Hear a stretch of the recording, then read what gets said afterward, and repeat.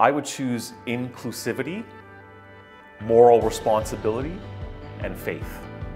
Inclusive, because of all the work that we do as a system to ensure that everyone feels like they belong, are loved, valued, and safe.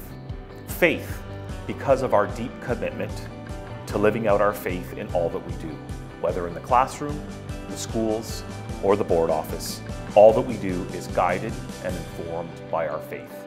And our moral purpose in education, the belief that all students can achieve high standards, given significant time and support, the belief that all teachers can teach to high standards, given the right conditions and support.